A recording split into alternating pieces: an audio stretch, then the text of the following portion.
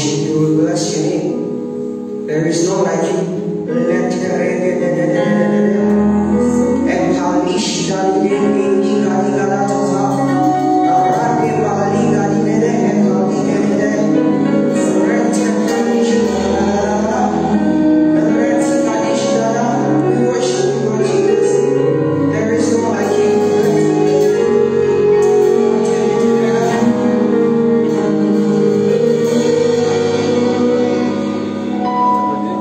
Holy Father.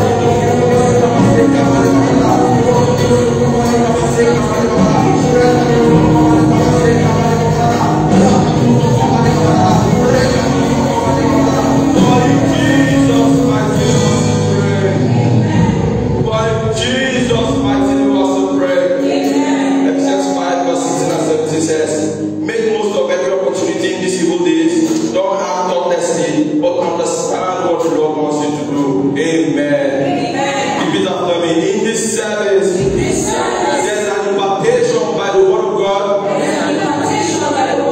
I know what to do in this season. Come on, lift up your voice and begin to declare. There's an impartation by the word. There's an impartation by the word. In this service, as the word of the Lord comes, there's an impartation by the word. I understand the times and seasons. I make most of the times and seasons. I understand the times and seasons. I make most of the times and seasons. That as your word comes, I am transformed. I am renewed. I am refreshed. I am transformed. I am renewed. I am refreshed. I am transformed. I am renewed. I am refreshed. I understand. I understand the times and seasons. That this service is not just about understanding. This service is not just about understanding. I'm not here to be different, but I am here to be transformed. I am here to be impacted. I am here to be transformed. I am here to be impacted from the start of this service to the end of this service. The word of God moves in me. The Spirit of God helps me. It helps me from the start of this service to the end of this service. It's strong God for my progress and the joy in the faith. Strong God for my progress and the joy in the faith.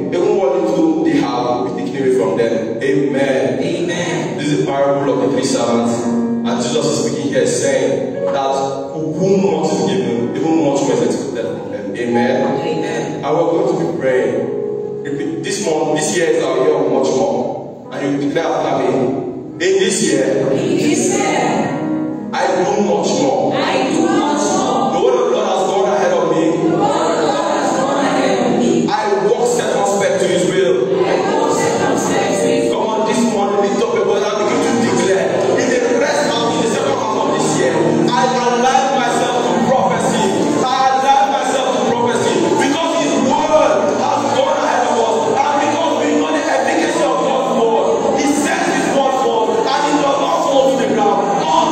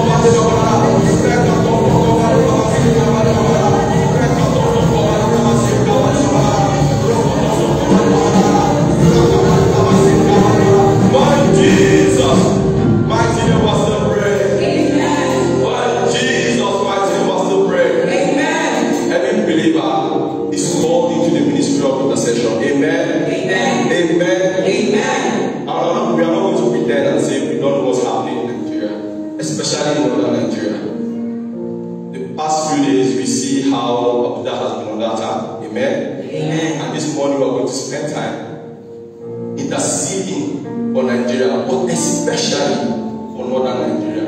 Amen. Amen. And I'll just read the Bible verse quickly. Romans 8:5-7 says, Who shall separate us from the love of Christ? Shall trouble or hardship or persecution or fame or nakedness or danger or sword? As it is written, for your sake we face death all day long. We are considered as sheep to be slaughtered.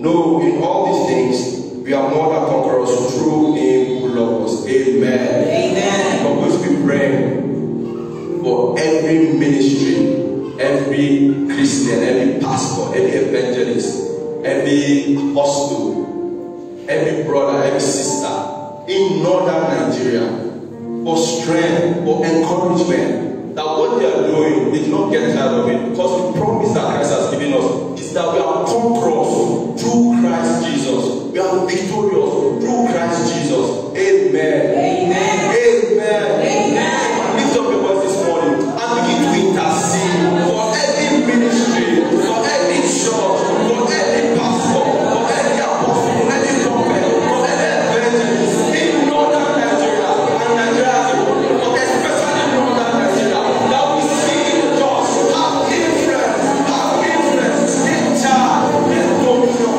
in northern Nigeria. We see the church become the light in northern Nigeria. The church begin to show forth as the light in northern Nigeria. We see the church in charge, in dominion, in charge, in dominion. We see the church multiply. We see the church multiply. We declare and declare that the church is fruitful. The church is fruitful. The church multiplies. It multiplies. It takes charge. It takes dominion. It takes dominion. It takes dominion. It is rooted. It is rooted in northern Nigeria. The church is rooted in northern Nigeria. The church is rooted. It is rooted. It is rooted. The Lord establishes us. He establishes us. He establishes us. He establishes us. He establishes us. According to the word of the Lord, He said, if you declare a thing, it will stand. If you declare a thing, it will stand. Come on, begin to make declarations. Begin to make declarations. Because your confidence is that the Lord has said, if you declare a thing, it will stand. It will stand. Come on, make those declarations. Make those declarations. Make those declarations. Make those declarations. In the church, it matches up. The church of God in northern Nigeria, it matches up. And the gates of hell cannot prevail. The gates of hell cannot prevail. It cannot prevail. It cannot prevail. It cannot prevail. It cannot prevail. It cannot prevail. The church of God is marching on. It's marching on. It's marching on. It's marching on. It is taking its place. It is taking its place in northern Nigeria. It's taking its place in northern Nigeria.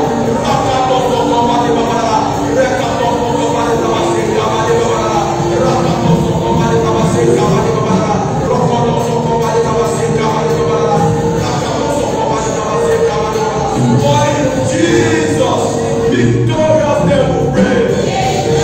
For in Jesus, victorious name we pray. Come on this morning, just lift up your hands and declare after me. Amen. In this year, I see more, reach more, do much more. By the Spirit's influence, grace is multiplied unto me, and I see the power of God at work in my life like never before. I've been set on the course that I must follow, and tremendous help is behind me to fulfill God's purpose for my life. I have the touch of the Spirit in my hand. When I stretch it, God is stretching.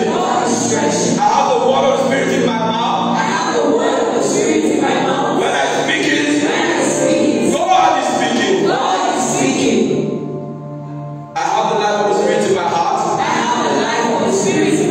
Whenever I move, God is moving. 1,000 may fall by my side, and 10,000 at my other side. But no plague, sorrow, or evil can come near me.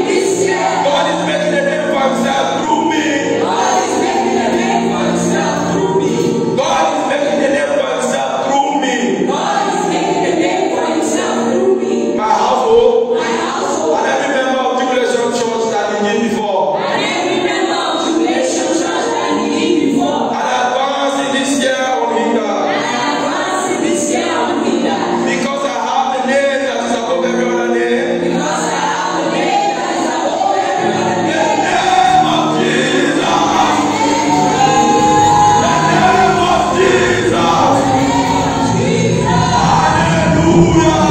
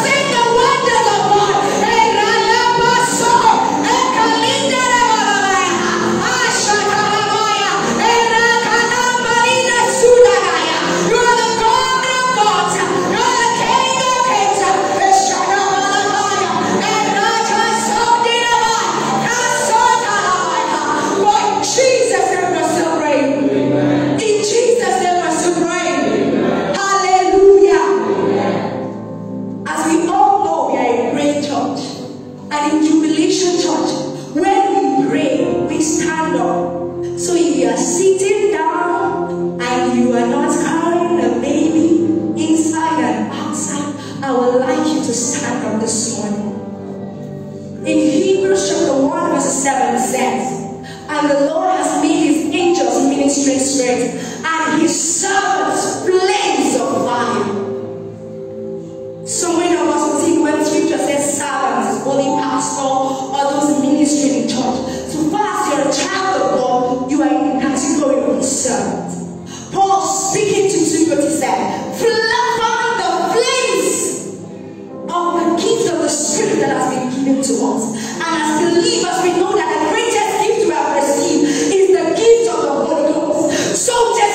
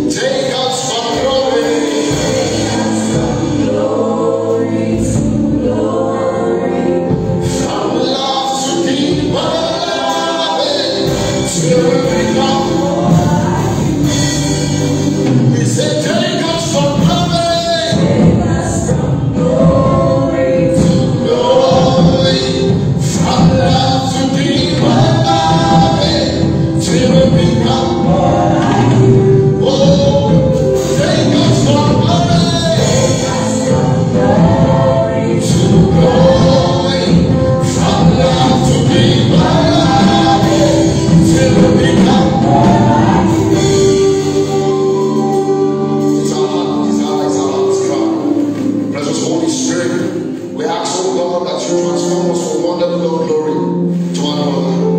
We beholding as in glass the image of God are transformed to that very image. We receive your word with gladness in our hearts. Again, through that word that bears fruit purpose and praise of your name. We cannot remain the same, but we have come before the maker of the heavens and the earth, the God and Lord of our lives. In you we move, in you we have our being.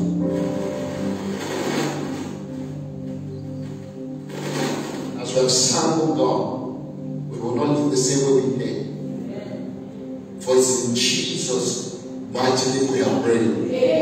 In Jesus' mighty name we have prayed. We celebrate Jesus as we take the sixth glory of God. Hallelujah.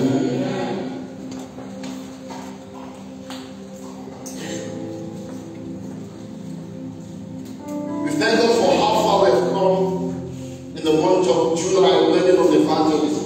Have you been blessed so far? Yes, sir. Glory to God. And today we are concluding the teaching series on evangelism. We have considered so much about evangelism, we can't go into the details, or we can't spend the time for today recapping. But you can take time, visit the website, and get updated with what we've learned so far. Today we're learning on evangelism by fire. Say to your neighbor, evangelism by fire. Come on, I need you. Evangelism by fire. Evangelism by fire. Some may be wondering, but you'll soon understand why pretty soon. You see, when you observe scripture, when you read the Bible, or let me say it this way, the Bible cannot be compared to any other book that exists. The Word of God cannot be compared to any other book or literature that exists. One of the most unique things about the Bible is the breadth of inspiration that is in the scriptures. When you read the scriptures, you will realize that the Bible from Genesis to Revelation has one thread. You know how Twitter you can share thoughts in different pages, but they communicate one thread. The Bible from Genesis to Revelation is still one thing. You may not have seen it or noticed it that way, but it is true. It is true. The truth of scripture, someone puts it this way, that the Bible is a communication or a revelation of the journey of God into the hearts of men and the heart of men back to the family of God. I'll put it this way again. I'll say it again. For those who didn't hear, the Bible is a revelation, a compendium of the journey of God back into the hearts of men and the heart of men back into the family of God. And God, from the fall of Adam, chose Abraham, and through Abraham a nation, Israel, was born, and through that nation, Israel, the Messiah, Jesus, came, and through that Messiah he has made us new creation. So from Genesis to Revelation there is only one thought. You know what that tells me? That God is eternally committed to the salvation of souls.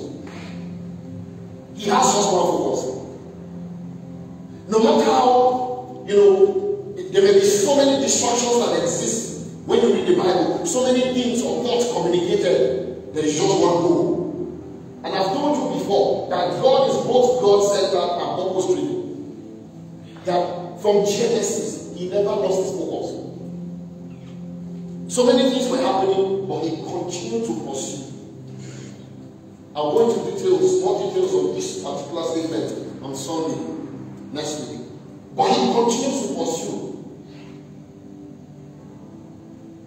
He tells you and I that all that he ever did, all that he's doing, and he will continue to do, will be for the salvation of men. No wonder the apostle lets us know that it is the will of the Father that no one perish, but that all men come to the knowledge of Christ. Love for God and wisdom will be your ability to discern this and partner to make it a reality. I'll tell that again. Love for God and wisdom will be for you to discern this truth and partner with God to make it a reality. Reverend Bonke of Blessed Memory said that a church that does not emphasize evangelism is a dead church. A believer who is not given to the winning of souls is not alive in Christ. The great evangelist. That's what he said.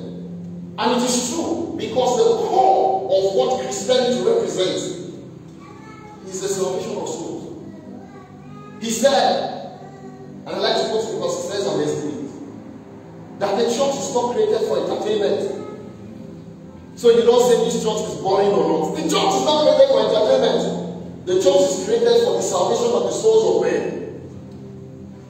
We do other things to just get men's attention. But those other things are not what is important.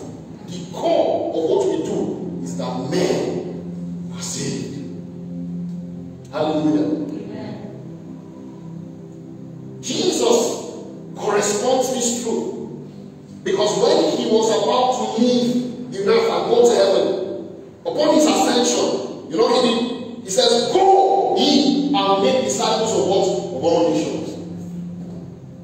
It is a testimony of the fact that this is what is behind all that he is doing. That he ascended, and the last thing he said to them was, "Go, make disciples of nations." It is a communication of that fact that the core of our Christian faith is the salvation of men. The apostles, the prophets, the pastors, the teachers, the evangelists, they were giving so they would equip every one of us. So we will walk the walk of the ministry till what? Till we all become what? The image of that man Jesus. You know, it is fascinating to note, I beg your pardon, that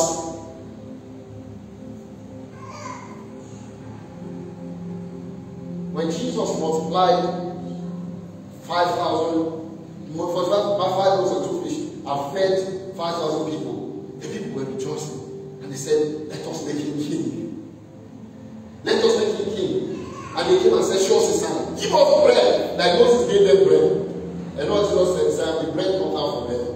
He refused to give them bread. He refused.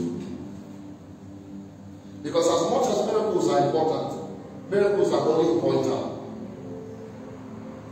Man shall not live by bread alone, but by every word that proceeds out of the mouth of God.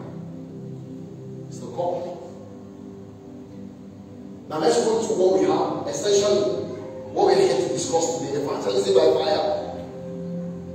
You know, Jesus, after training his disciples for 3 years, after training them, showing them great signs, great wonders, he died, he was buried, he resurrected. Even upon his resurrection, the 40 days he lived with them on earth, he was still expounding the mysteries of the kingdom for them. And you would have thought, after all that grammar, after all that time of training, he would just say, "Go, I am going." Just go straight and start doing the work of an evangelist. But he said to them something profound. He said, "Go and wait for me in Jerusalem until the Spirit be poured from on high upon you." And if Jesus thought it was important for them to have the Holy Spirit to do the work of ministry, then we must not think otherwise. I'll put it this way: there is no work a man can do for God without the Holy Spirit. If you want to be effective, and this is why we left this subject for the last, the most effective strategy for evangelism is to do with the Spirit of God. God said, Jesus said, "Pray that the Lord of the harvest will send laborers into the field." He was referring to the Father God as the Lord of the harvest. And if the Father, the Spirit, and Christ are one and the same, then the Spirit of God is the Lord of the harvest, going to do the harvest with you. Who best to harvest the field than the farmer that planted the seed?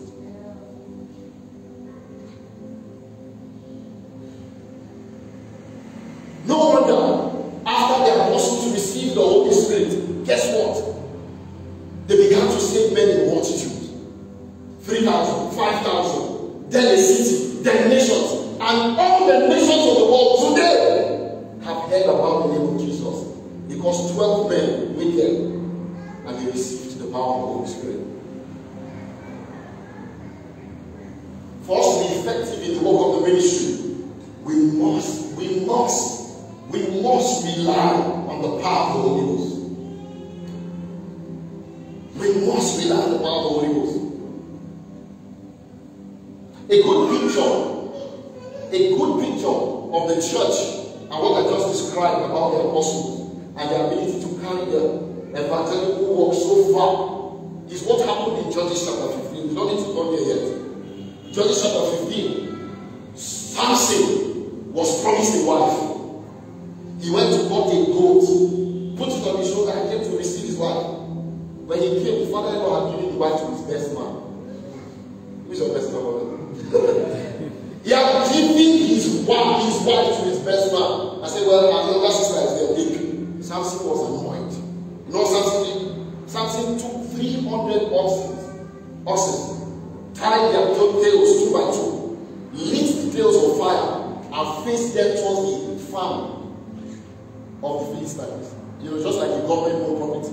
And the 300 oxen raised the entire farm. Because the fire was burning their tails, they were running for help, and they were just moving everywhere, and they consumed the entire farm. And the Philistines came and said, who did this? And they said it was Samson.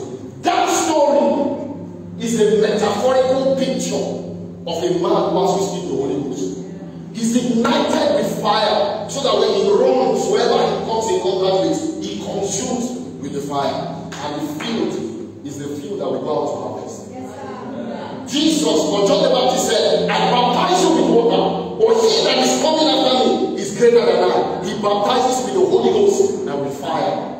The Holy Ghost is described as fire for a reason. Anything he calls touches, he consumes. That's why the song is so marvelous. From love to deeper loving, till we become more like. It's a cry of a man's heart for the Holy Spirit to consume him. It's the reason I love this song so much. The songwriter says, oh Lord, set my heart on fire for you. It is necessary for the man in Christ to be on fire, to receive the Holy Ghost as we go about the ministry of evangelism. That's why it is called evangelism and fire. It is the work of the ministry done in partnership with the Holy Spirit. Hallelujah. Amen. And over, the course of this month, we have been learning about the necessity of evangelism. And one of the things we understood was that when we go out to evangelize, or when we go out to talk to people, or when we talk to people about Jesus and they do not accept, there is a reason. It is not beyond it is beyond their personal ability. The Bible tells us in 2 Corinthians chapter 4, 2 Corinthians chapter 4, verse 3 and 4, that the God, it says, but if our gospel be it is hid to them that are lost. Verse 4. In whom the God of this world had blinded the minds of them which believed not, lest the light of the glorious gospel of Christ, who is the image of God, should shine unto them. So there is no problem with the message. The problem is the heart of man. The thing you must bear in your mind is this, that as we go out, you are interacting with spirits. Not to sound spooky or to scare you, but we are talking to people. We are not just talking to ordinary men. We are talking to spirits. And the man will respond to you based on the spirit that is influencing him. Either the spirit of light or the spirit of darkness. And this is the reason why you need a higher power. So that you will bring that spirit that is controlling that man under subjection. Is that true? Yes, sir. Yes.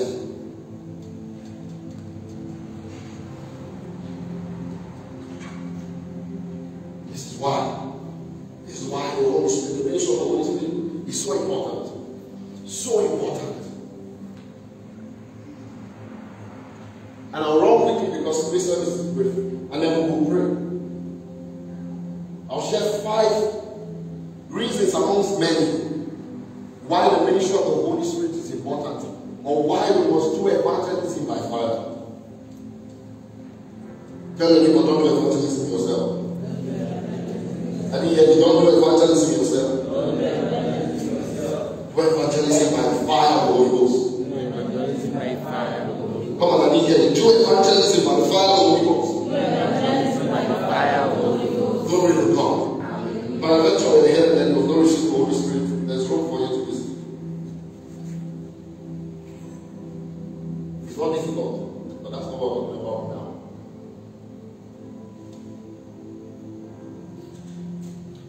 sitting in your house saying, well, how can I do this pastor?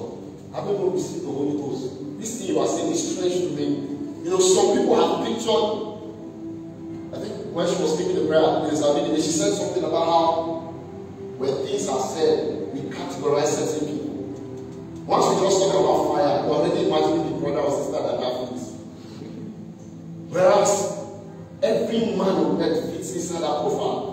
Let's just digress into Joel chapter 2, verse 28. Joel chapter 2, verse 28. Joel chapter 2, verse 28. It was a prophecy of Joel, and Peter reiterated this same prophecy in Acts chapter 2, verse 17. And he says, and it shall come to pass afterward that I will pour out my spirit upon all flesh. Your sons and your daughters shall prophesy. Your old men shall dream dreams. Your young men shall see visions. And upon the servants and upon the handmaids in those days I will pour out my spirit. You know, when people read this, they say dreaming dreams is for old men and seeing visions is for young men. No, the writer was just being poetic. The message here is this, that whatever class you belong to, the Spirit of God is for you. Whether you are old or young, whether you are rich or poor, he said, handmaiden and servants. Whether you have a family or not, as long as you draw breath, the Spirit of God that was promised is for everyone. And if you have not received it, there's promise waiting for you. And you receive it in this service if you want, when you are ready. Hallelujah. Amen.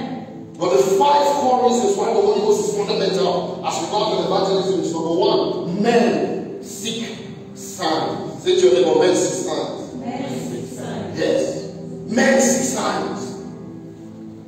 Acts chapter 2, verse 22. This was Peter giving his charge, his first charge after he had received the Holy Ghost. And he was speaking about Jesus, which is by extension the testimony that every one of us in Christ ought to have.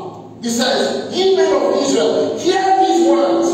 Jesus of Nazareth, a man approved of God amongst you by miracles, wonders, and signs, which God did by him in the midst of you, as ye yourselves also know. He said, God attested of Jesus. To attest means God proved that he sent Jesus. So miracles, signs, and wonders are a testimony that God is with you. Men seek for signs. Men seek for signs. It's so unfortunate, and forgive me for using this example, as you can see in the world today, people are so gullible. Somebody just sees on the road, not you, just speaking for example, not for me. Someone sees on the road, say, excuse me. Say, I see your star, your destiny is great. Say, your family is trusting God for something. As some people talking to you now, something's your mind that is bothering you. Like, what are you saying? Everybody fits that profile. Everybody. Is that true? So you now start getting teaching. Hey, go to pastor. I mean, so because men see signs, it's easy for them to be gullible. But guess what? I told you before, our God is not a God that is afraid of contest. Is that true? Yes, sir. It is a devil perverting it, but doesn't make it true. That's the point of what I'm saying. It doesn't make it a lie. So don't run away from signs as if it is demonic. It is necessary. The good thing about it is this. The working of miracles is to direct those to Christ. One of the core is to test the spirit or power that is being worked is the outcome of what is being done. And men see Christ. What do we call it? Signs. What does a sign do? It leads to something. The sign is not the end. The sign leads. So it's one of the tests. And even for you who desires to work in miracles, the sign is not so that they will say, wow, great man. You want them to tell you deep out. The sign is so that when they come, you will tell them about Jesus. That's why when Jesus fed them the first time, they came again. He said, no food for you. And I said, listen, the way to be saved is to receive this bread that has come. Do you get what I'm saying? Yes, sir. So the science is to gather them. I heard the story of Archbishop Benson, the host of Blessed Memory. I love him. I love him. Not I love him. I love him. That he would go to the market sometimes and just see somebody crippled and lift the person up. When the person starts walking, everybody is rejoicing. You know, then you just put 2 drums down and begin to preach. This Jesus, this thing you have seen, it is Jesus that did it. If you believe in him, you will see greater wonders. Do you get it? That's a big job. And that's what happened on the day of Pentecost. When the people wondered, what is this thing? Peter said, this thing is a prophecy. Is that true? And when he finished speaking, he said, believe and receive. The end of the power of the Spirit is the salvation of souls. But it's important because men will believe by what they see. It is when you come in Christ that you walk by faith of the things you do not see. But men want to see signs. This is why the power of the Holy Ghost is important to go out of evangelizing. Just imagine what you're evangelizing to someone. You just give them word of knowledge. You can't just ask someone. It's your name is. How do you know? Oh, it's the Spirit of God. And then that's the name. It makes it easier. I bet you every time selling an idea to you.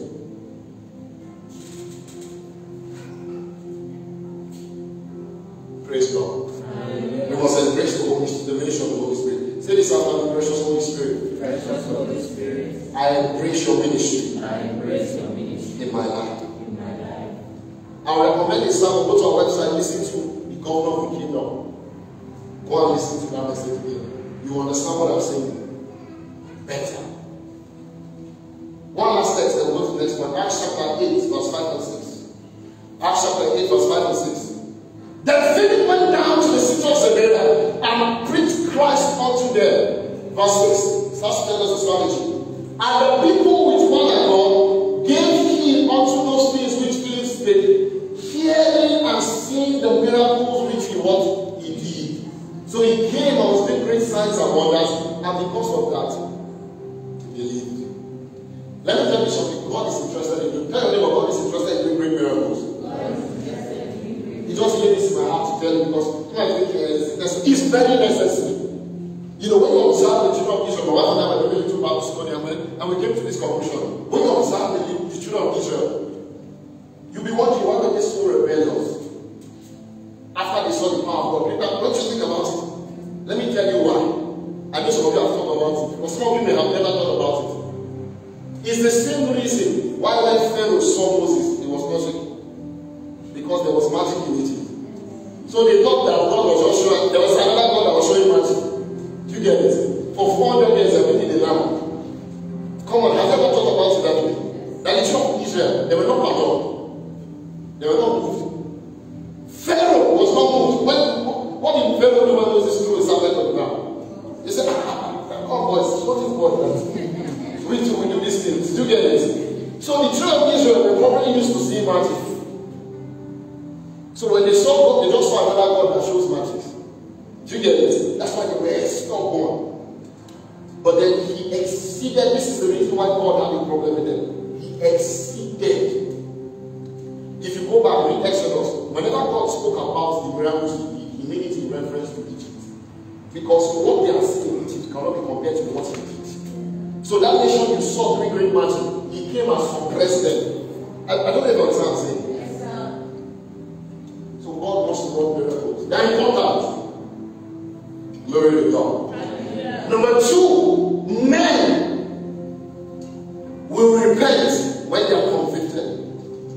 Men will repent when they are convicted. Men will repent when they are convicted. And let me make this clearer for someone who didn't get it from just that statement. Listen. Okay, let's read the text. Acts chapter 2, verse 37. Something happened. Acts chapter 2, verse 37. After Peter had received the Holy Ghost, he began to preach. Bear testimony of Jesus.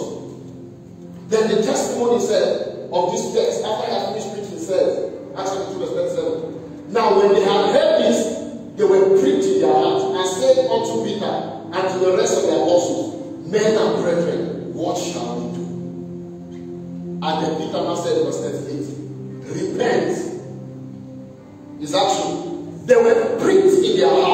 by what he said.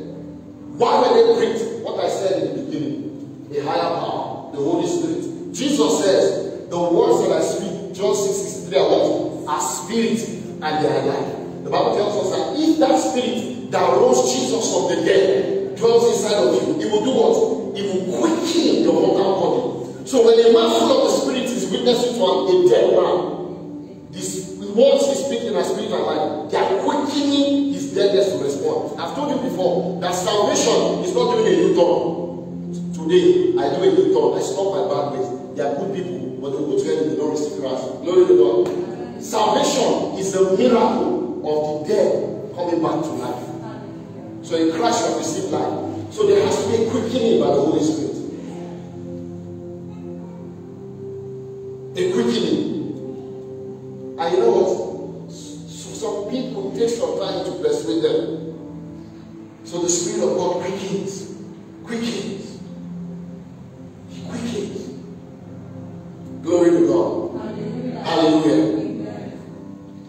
He brings to life what is dead. Everything the Holy Ghost comes in contact with comes alive. Even the heart of a man. Suddenly you are talking to somebody, the person starts to feel. I was having a conversation with some people yesterday. And I told them, I said, listen. I said, one of the reasons some kinds of people, when they come near you, they don't want to stay long, is because your spirit is already testimony against theirs. You know, there is no. Should I do that? As your spirit, you are living in a body, is that true? And so is every other person, whether they belong or not. Your own spirit is just regenerated. So in the realm of the spirit, there is no distance. They don't see. Let me go back a bit. Has it ever happened to you that someone was looking at you and you felt that someone was looking at you? Yes. Then you thought that someone was looking at you? Yes. But you were not facing the person. Yes. You know what happened? Your spirit is alive. Your spirit does not have eyes like just two eyes looking this way. It can sense anything. Is that true? Yes, sir. So when an unrighteous man comes to a man that is righteous, the spirits are already interacting. So that's why people run from people that are born again. It's not because they say he's a brother. The person's spirit is rebelling against another spirit. Do you get it? Yes. So a man in Christ who is righteous is already condemning somebody that is not righteous without even speaking. Hallelujah. Amen. And it's the power of the Holy Ghost. So men must be convicted of sin before they receive the gospel. Men must be convicted of sin before they receive the gospel. Do you know that even the apostles themselves did not understand? They didn't understand what Jesus was saying to them before they received the Holy Ghost. Even upon the resurrection of Jesus, the apostles were still asking, so is it now that you were established? Because everybody was waiting for his dominion. They were fighting. They said, no, I'm greater. No, you're not greater as me. Well, I'm greater. I'm the greater one. John said he's the one that Jesus loves the most. And when Jesus was resurrected, they asked him, so is it now that you are going to? Because what they thought was Jesus was the Messiah as in Peter or me. That's what they thought.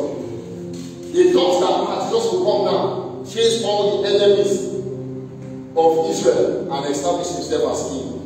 So that they too will have their official offices, governors of different. You get it? That was the expectation. So when Jesus resurrected, he said, no, it's time. So they asked him, is it now? He says, not for you to know.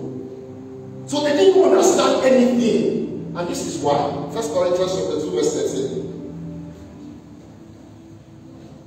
He says, which things also we speak, not in the words which man's wisdom teacheth, but which the Holy Ghost teacheth, comparing spiritual things with what? Spiritual. Verse 14. But the natural man receiveth not the things of the Spirit of God, for they are foolishness unto him, neither can he know them, because they are what? Come on, read it. Because they are what? It's telling you that the things of God are not comprehended with a man's mind. But you need the Holy Spirit to make you understand the things of God. There's a reason why I taught you before. I think sometime last week. I said if you want to study your Bible and receive the life of Scripture, You must pray. If you just open your Bible to read, you will read the story. It will be story for you. Story. Once upon a time, time. That's what the Bible will become to you.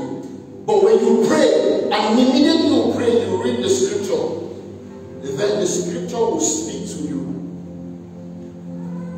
In my early walk, when I just received the life of Christ, I started listening to different servants of God, but particularly Bishop Oyedepo.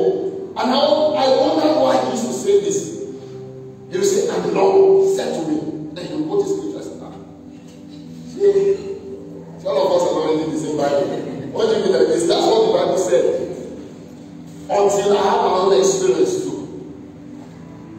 The first call before God called me to ministry, as I was born again, before he called me to, it was the text. It just, I don't know how to explain it. It's as if the text was elevated from the Bible.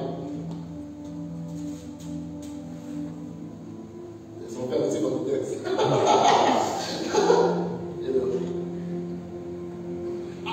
Just a text that you read, John 1:23, where he said, they asked John, who are you?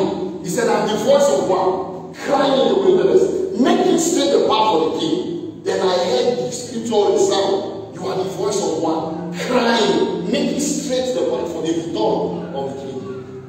So we understand why this is just nothing is by mistake. Do you hear this? I said, so this is what you are saying, Lord. So this is what it means. That God can speak to you audibly, but God can speak to you through scripture. But it's not happening by just looking. The Spirit of God the author of scripture has to be talking to you. He has to help you. But this is also true about evangelism. What you are saying, the person listening doesn't understand. He doesn't know. But the Spirit of God in you quickens their heart to receive. Hallelujah. Amen. Praise God. Hallelujah. Yes. So number one was what? Many signs. Number two. Number three. He knows the ready heart. So the Holy Ghost knows the ready heart. The Holy Ghost knows the ready heart. Look at Acts chapter 16 verse 6. Let me read it. Acts chapter 16 verse 6. Acts chapter 16 verse 6. Now when they had gone through Phrygia and the region of Galatia, they were forbidden by the Holy Spirit to preach the word in Asia. After they had come to Mysia, they tried to go to Bithynia, but the Spirit did not permit them. So passing by Mysia, they came down to Troas, and a vision appeared to Paul in the night. A man of Macedonia stood, pleaded with him, saying, come over to Macedonia and help us. Now after he had seen the vision, immediately we sought to go to Macedonia, in concluding that the Lord had called us to preach the gospel to them. Are we together? Yes. You get it now? So they wanted to enter Asia. He said, no, don't go. And according to history, at that time, Asia, the Asian culture is very strong. You know that, right? Yes, it influences everything they do. At that time, he was at his peak. If Paul went there, he wouldn't even talk. They will kill him. So certain places are ready, or more ready than others. So while the Holy Spirit can lead you to a very harvest, a practical picture of this is this. In Acts chapter 8, Philip was led to the chariot of the Ethiopian eunuch. Is that true? What did he find the Ethiopian eunuch doing? Reading the scripture.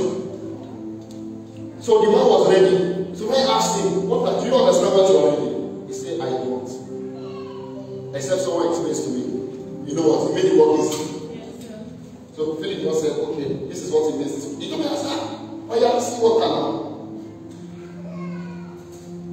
Is the ready harvest. This is speaking about divine direction, speaking about discernment. Sometimes the Holy Ghost is poking you. Now let me use this. The Holy Ghost is poking you to tell somebody about Jesus. And I say, this one will not be answered now. You don't answer me. You are judging by the person's appearance. That's because some people, it takes time to persuade them. So people have been planting the seeds. The Holy Ghost is sending you to water. You might not be one that will reap the harvest. Another person that will come with me will reap the harvest. So you that keeps telling them, you know, you missed watering session. Because you may not be one that will reap the harvest, but you have poured the water. Is that true? Some of you that receive Christ will later than other people. You know, some of you were born inside Christian faith. As in, when they give it to you, it's oil. It's oil they use to clean you from this hospital, like Pastor Faith. You know? But some people, you have to know Jesus.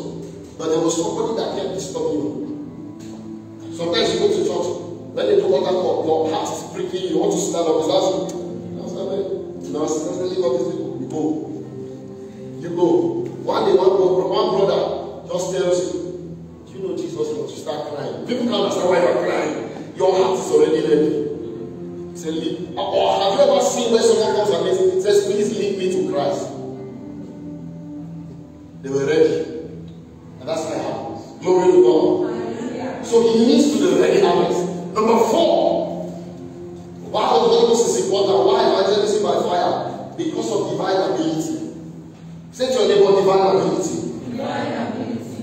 2 Corinthians chapter 3 verse 5. I want to read it, I want to quote it. 2 Corinthians 3:5. The Bible says, not that we are sufficient of ourselves to think anything as ourselves, but our sufficiencies of God, who also have made us able ministers of the New Testament, not of the letter, but of the Spirit. For the letter killeth, but the Spirit giveth life. Thank God, my dear. Let me just use the privilege to say about this. Glory to God. I remember one time I went for an interview, and before the interview, people were arguing in the hall, you know, waiting room. They were arguing. One brother, he was shouting about, he was saying this step that someone was talking, trying to explain scripture. And now since I leave that thing, the letter killeth, the Spirit that gives life. So people say it to me that no, don't read the word, just focus on the Holy Ghost. That's nonsense. The letter here is the law. The law killeth. When the law came, people said it was dying. But it says when Christ came and the Spirit was released, what was happening? People were receiving life. Read the whole context. So it says the letter killeth. It's the Spirit that gives life. The law. So it says, well, listen, the emphasis, we are able ministers of what?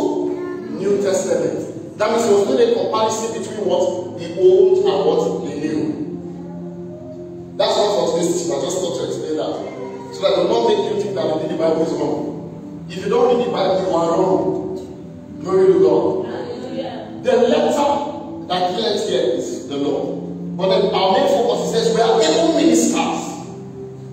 Not minister as a pastor, able ministers. What we do is minister. We tell, we give. As a minister, I'm giving information, I'm giving revelation, I'm imparting. So when you do your preaching gospel, like what? Minister.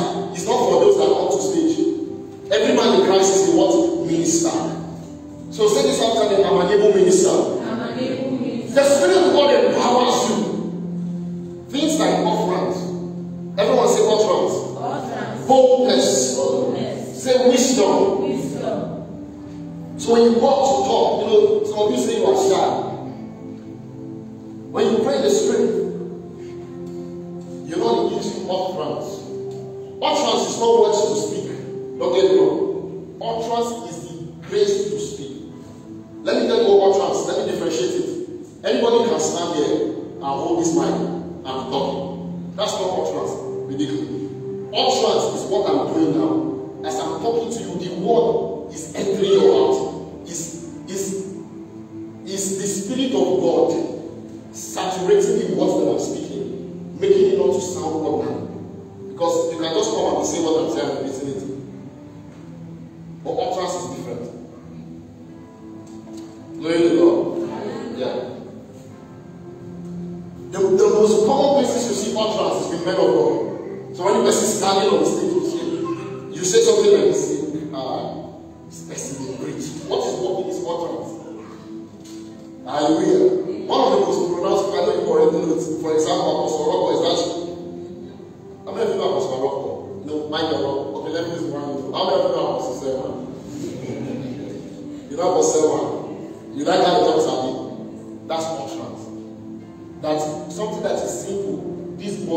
is fine. When he says it, you say, "Shah." That's what utterance is.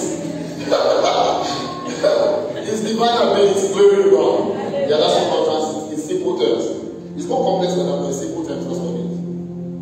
Or boldness. The Bible says in Acts chapter 4, the apostles, when they had finished praying, what happened? The place was shaking and they were what? Filled with boldness to speak the word.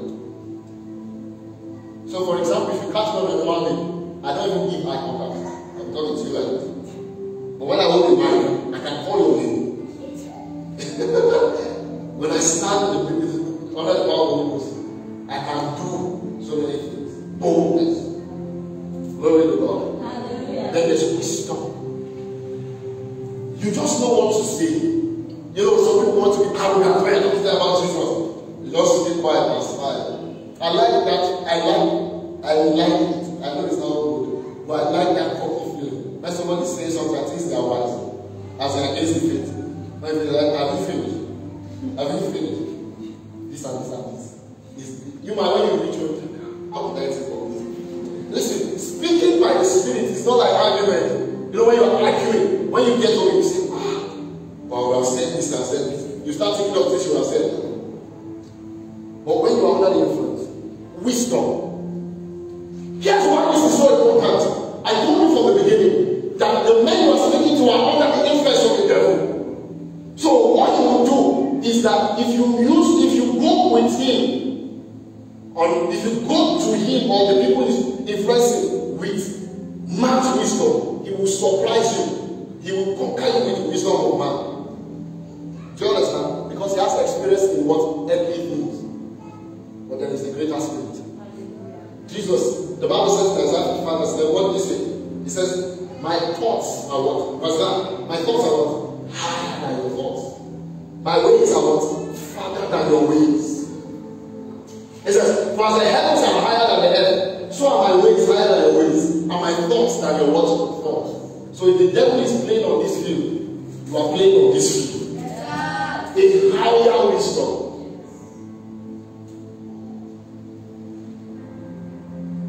I'm not going to always make Renaissance and the rest.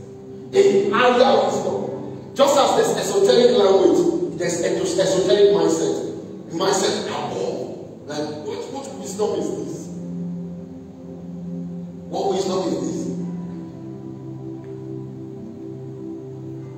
Isn't it true? Haven't you heard someone explain scripture before? I say, me that I've been reading this part. How did you draw that out? Hallelujah. Amen. If you have never heard it before, you have heard it from me. Don't be doing like you're not hearing it. Some of you are doing like your man cannot preach. I want what do you remember of me in this life? Glory to God. Esoteric wisdom. Glory to God. And finally, number 5. Divine strength. Everyone says for me divine strength. Divine strength. This is a greater mission. Isaiah chapter 40 verse 31. Isaiah 40 verse 1. The Bible says, but they that wait upon the Lord shall renew their strength. They shall mount up on wings as eagles. You know, go back to 29. He gives a better context. Go to 29. He giveth power to the faith, and to them that have no might, he increases strength. Even the youths shall faint and be weary, and the young men shall utterly what? Fall. But they that wait upon the Lord, they shall renew their what? Their strength. That's what I said from the beginning. If you try to do the work of the ministry with your own ability, you will cast out. You will burn out. You can't use your physical energy. You say, I'm an active. You will fall, you will quit. I'm begging you now, you will quit. You will stop it. You know the mystery of continuous devotion is to continue in devotion. The mystery of continuous devotion is to continue in devotion. The key to have a buoyant prayer life is to pray in season and out. So even those times that you don't feel like praying, what's going on? Even those times that you don't feel like praying, pray. Your mind, there's a training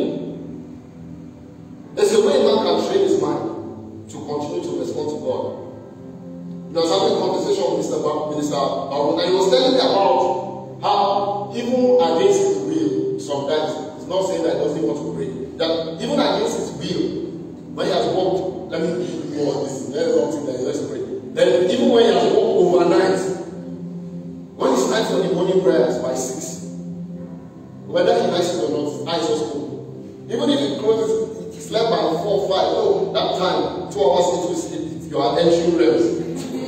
He said, once he sees, he will open his eyes. And I was laughing, I said,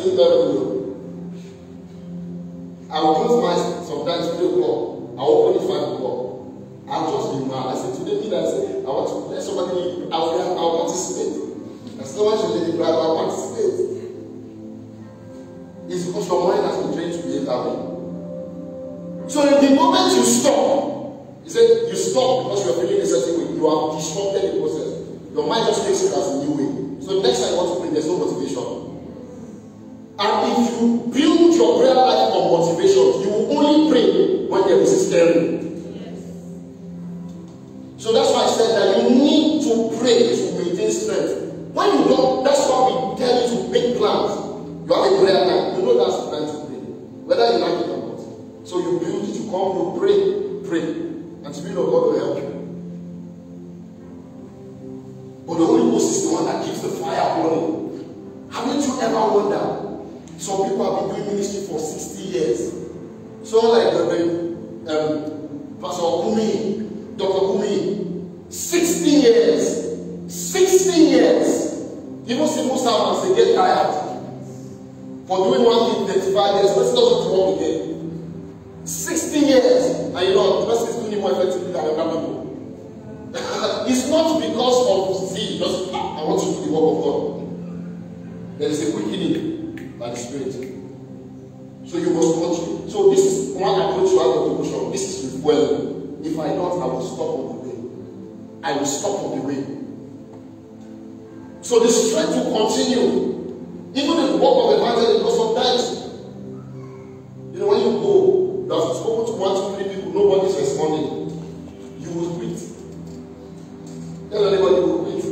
If you go that way, it's the Holy Ghost that will tap you and say, just continue.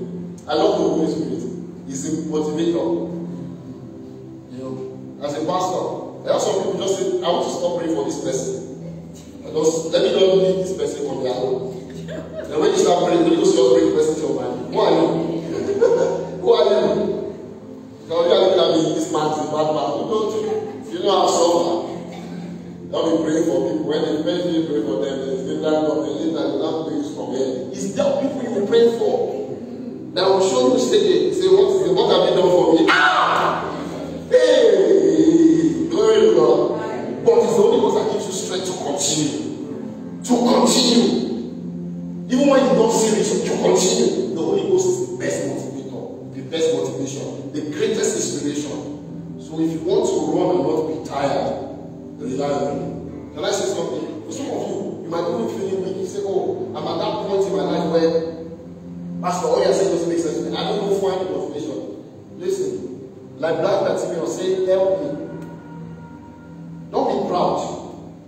Say, Father, help me. You think he's not interested in helping you? Like Jesus, the angels will come. What do you mean? What do you think he meant that the angels came and strengthened him? He didn't want to go.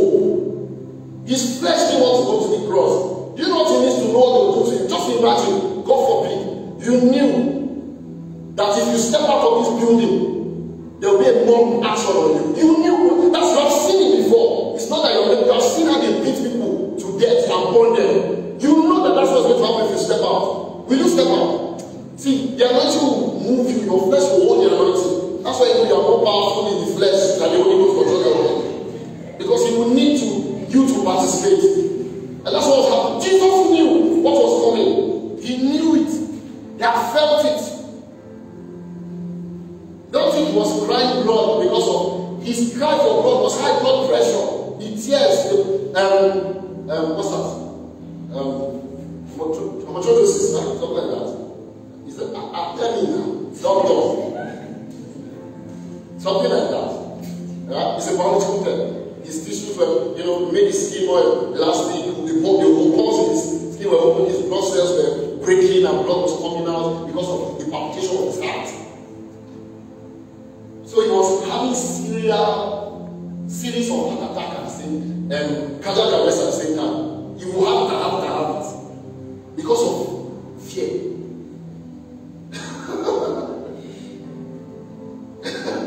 So you are not the first person, glory to God, but you need help. That's why he's called your comforter. He's not here to make you stop crying when the boyfriend leaves you. That's not what he's there for. He's here to strengthen you so that when you are lost in fear, he will quicken you again. He will touch you again. He says, go again. An angel just needs to come and put his hand on your shoulder and you stand up. I shared with you a number of times.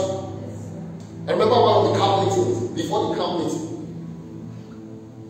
including the emotional damage that we had gone through. For some of you that don't know, I struggle. Hallelujah. It's not pride, I'm boasting in Jesus. I struggle. We strong. Sorry, baby. We strong. But I'm still weak in flesh. And I just say, let me just breathe there. I know. While I was praying, the angel of God just touched. And I still was I just woke up from sleep. Are you not interested in me? Yes, how God was, but it's so fascinating. For those of you that want to marry well, you don't need anything. While I knew that was happening, my wife came and said, when she came out and saw me pray, no, she saw an angel touch me. And I laughed. You understand? Correspondent. Do you get it? Not very, forget about it. Correspondent. And when she comes to you, just strength.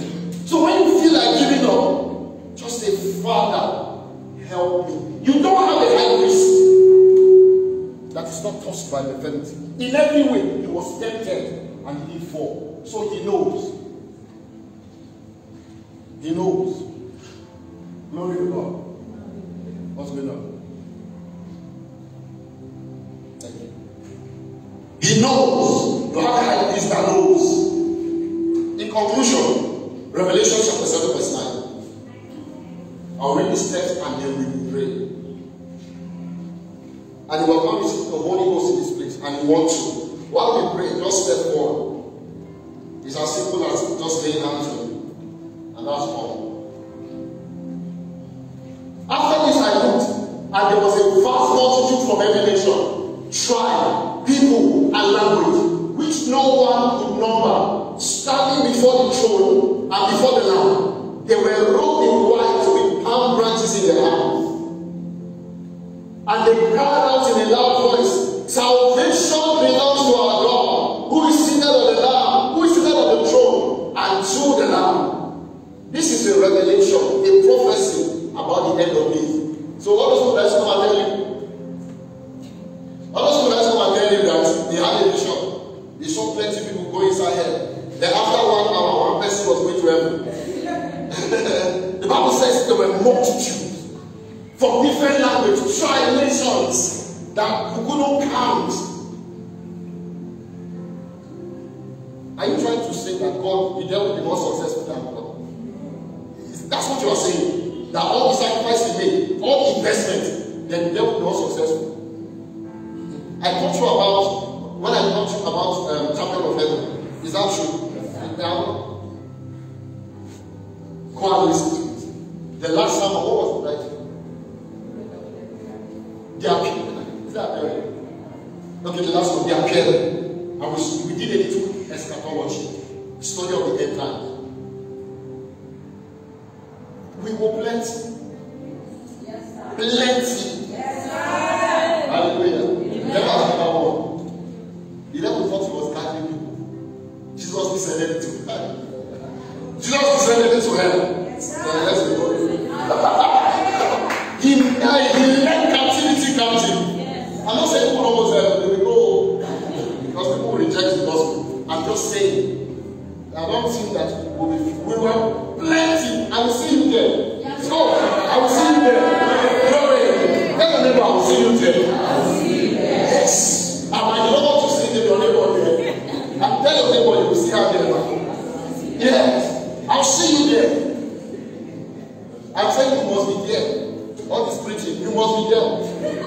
You must be there. I will look for you. Yes, sir. Hallelujah. There's no marriage in heaven, but we know. That's why we know Paul, we know Mary, we know Abraham. We know Pastor Faith. Pastor Faith. Hallelujah.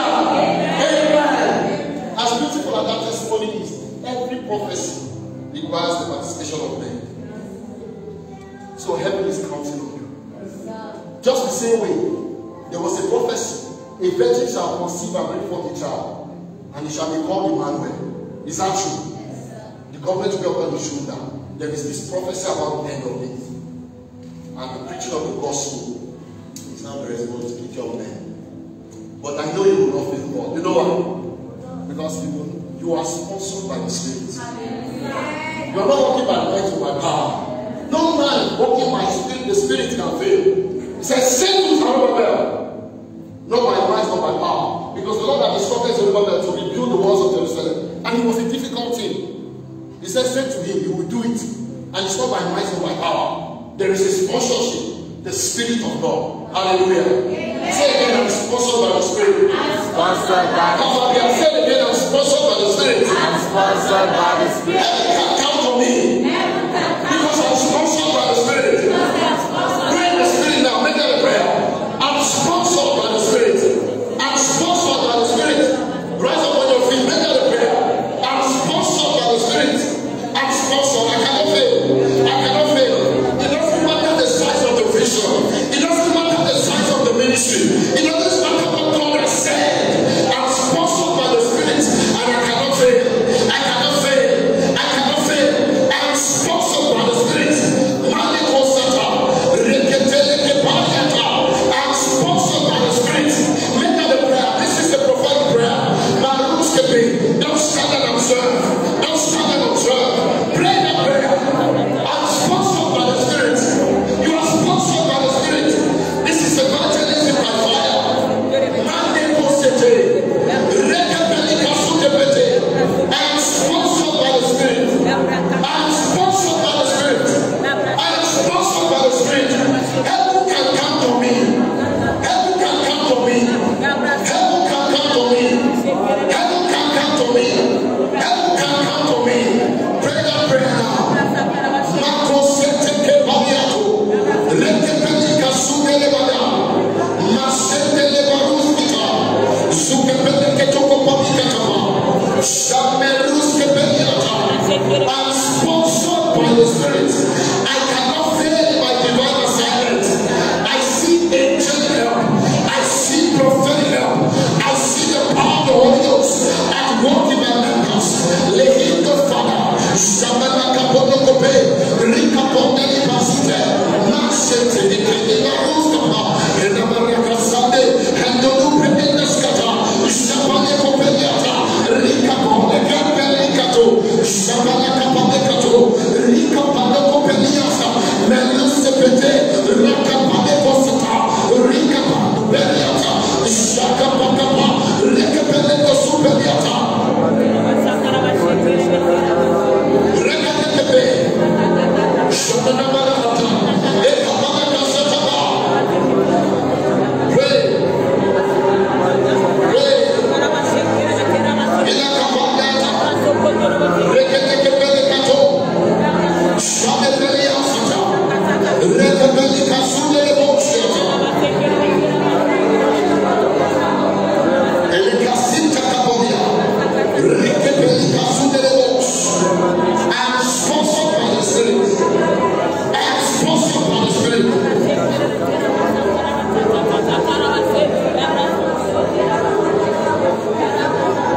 In Jesus' mighty name we have prayed.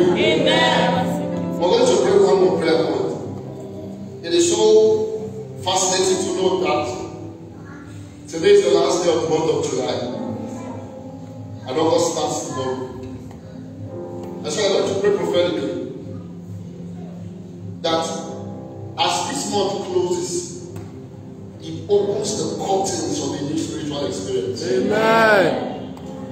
If you thought you experienced the Holy Ghost before, He's ushering you into the new. And that is a prophetic word. The month of August will be the month of the new. You will step into new do things by faith. Amen. You will experience faith that you have never experienced before. Amen. Help you have never seen before. Amen. In the mighty name of Jesus. Amen. I speak prophetically that the angels are released to make the month of August unique indeed in the mighty name of Jesus. When you look back at the one that you moved mountains, August will be that month in the mighty name of Jesus. Amen. When you look back at the time when you were ushered into a new season, August will be that time in the name of Jesus. Amen. When you begin to see your backward prophecy begin to find expression, August will be that month in the mighty name of Jesus. Amen. I want you to lift up your hands and say this after me. Father, as I step into a new month, as I step into a new month, I step into a new season, I step into a new season, I step into a new experience, I step into a new experience, a new experience with your power, a new experience with your a new experience with the Holy Ghost, a new experience with the Holy a new experience in prophecy, a new experience in a prophecy, new experience in destiny, a new experience in destiny. and it will be not by might, It will be not by might, but rather it will not be by might, it will not be by might, it will not be by power, it will not be by but power, by the Spirit's influence. but by the Spirit Make that the influence. prayer is according. By the Spirit's influence, we step into the new.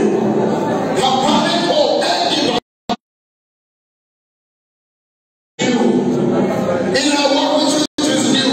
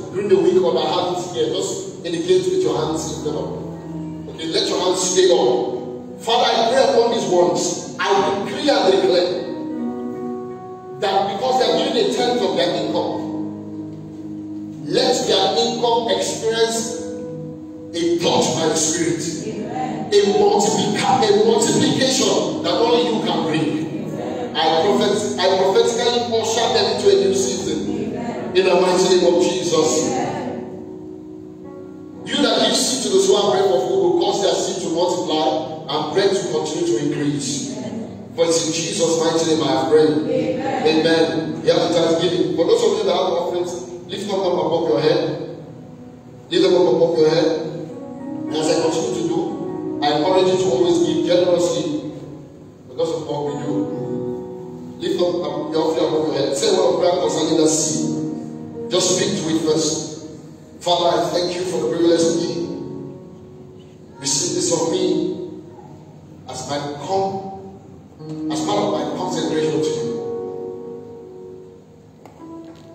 Let your hands be lifted up. Father, I thank you for every hand that is lifted up. I pray that no man shall drop down the lack, but shall continue to abound in plenty unto every good work to the glory of your name. For it's in Jesus' mighty name we are praying. Would you those who are please cast your offerings? Hallelujah.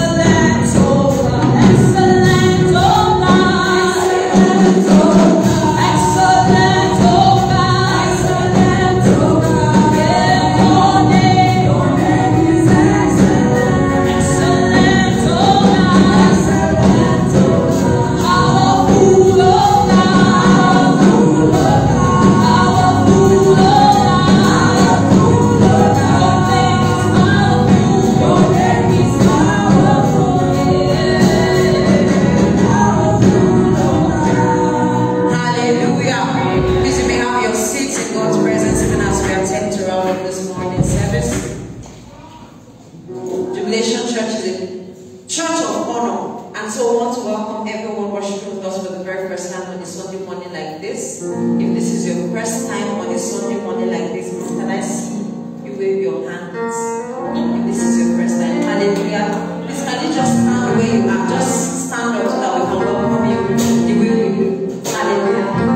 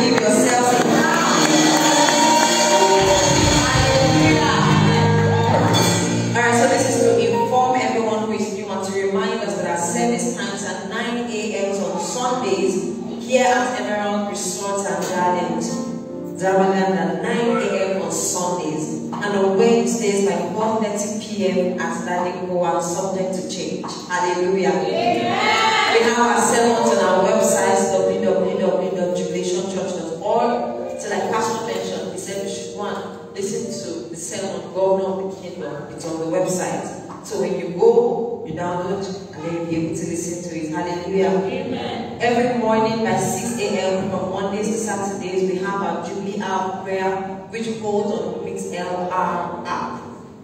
So you do yourself good by joining us every morning for that. And then we have our PCs, which are prayer clusters, from 1 to 10. They are like an extension of church outside church. So if you don't belong to a PC, please can I see your hand up? If you don't belong to a PC or you have no idea of what a PC is, can I see your hand up, please?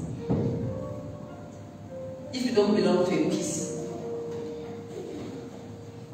Okay, Minister Abidemi, please can you identify them so that they will be added to a PC after the service. Please now, can I see your hands up? If you don't belong to a PC. Yes, thank you. Some people are raising half-hand, but we accept it, thank you. Please, if you have testimonies, you can send your mail to testimony@jubilationchurch.org, and then your testimonies will be read out on Sunday mornings like this. And this is a call to join service units, especially the setup team. We have many units. We have hospitality, we have Kerima, which is the choir, we have the ushering, we have the media. Who is another head? The body meeting. Oh, socials is under media department. Hallelujah. So please, if you want to join the service unit, you can meet Minister Bidemi. She's standing at the back after the service, and you tell how many service units you want to be a part of. Alright, so on the 6th of August, which is a Saturday, this coming Saturday, we're going to be having a workers meeting by 9 a.m. at our venue in Danikowa. All the workers know our venue. So our venue at Danikowa by 9 a.m. on the 6th of August, which is a Saturday morning. And it is compulsory for every worker, so please, as is our custom, be seated at least 10 minutes to that time. Hallelujah. On Wednesday, which is the 3rd of August, which is this Wednesday, we're going to be having our Wednesday service here at Emerald Resort.